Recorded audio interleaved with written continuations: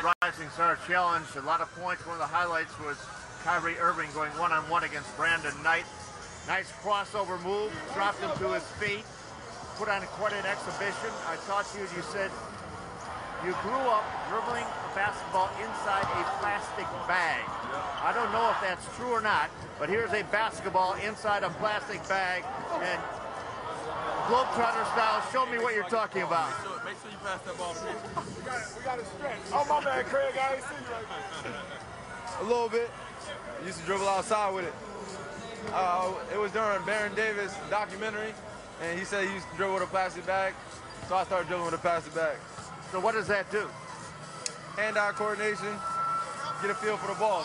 You know, it's a plastic bag on a basketball, literally, so you got to get a feel for it. And you don't know exactly which way it'll bounce depending on where the bag is? Nope, literally a plastic bag on the ball, correct. You ever tried dribbling a football? No, never. I saw Allen Iverson do it, but I can't do it.